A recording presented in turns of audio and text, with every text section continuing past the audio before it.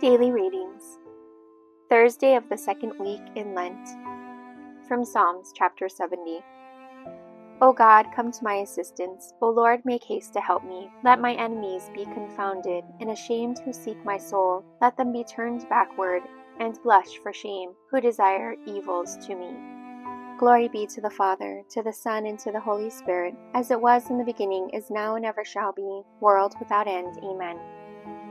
Grant, we beseech thee, O Lord, the help of thy grace, that duly applying ourselves to fasting and prayers, we may be delivered from the enemies of mind and body, through our Lord Jesus Christ. Amen.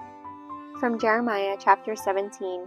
Thus saith the Lord God, Cursed be the man who trusts in man, and makes flesh his arm, and whose heart departs from the Lord. For he shall be like a tamarisk in the desert, and he shall not see when good shall come, but he shall dwell in dryness in the desert, in salt land, and not inhabited. Blessed be the man who trusts in the Lord, and the Lord shall be his confidence. And he shall be as a tree that is planted by the waters, that spreads out its roots towards moisture, and it shall not fear when the heat comes, for the leaf thereof shall be green.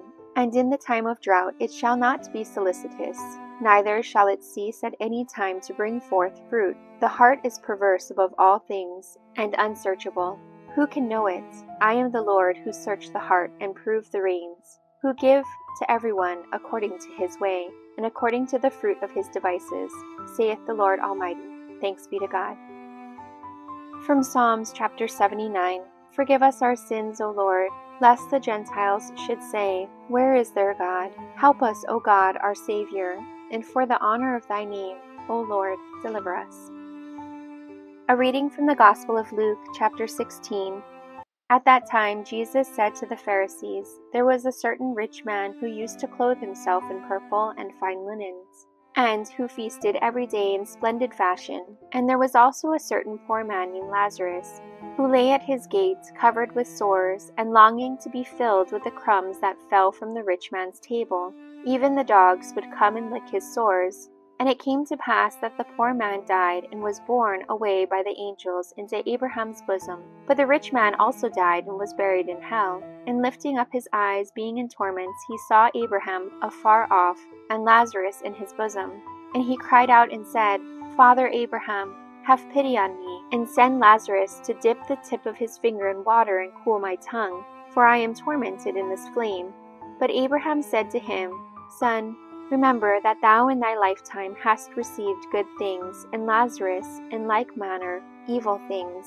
But now here he is comforted, whereas thou art tormented. And besides all that, between us and you a great gulf is fixed, so that they who wish to pass over from this side to you cannot, and they cannot pass from your side to us. And he said, Then, Father, I beseech thee to send him to my father's house. For I have 5 brothers, that he may testify to them, lest they too come into this place of torments. And Abraham said to him, They have Moses and the prophets, let them hearken to them. But he answered, No, Father Abraham, but if someone from the dead goes to them, they will repent. But he said to him, If they do not hearken to Moses and the prophets, they will not believe, even if someone rises from the dead. Praise be to thee, O Lord Jesus Christ. Prayer over the people. Let us pray. Bow down your head before God. Give ear, O Lord, to thy servants, when they implore thee, and grant them thy perpetual favor, that thou mayest gather and restore what they have lost, and preserve what thou hast restored to those in glory in thee, as their Creator and Guide, through our Lord Jesus Christ. Amen.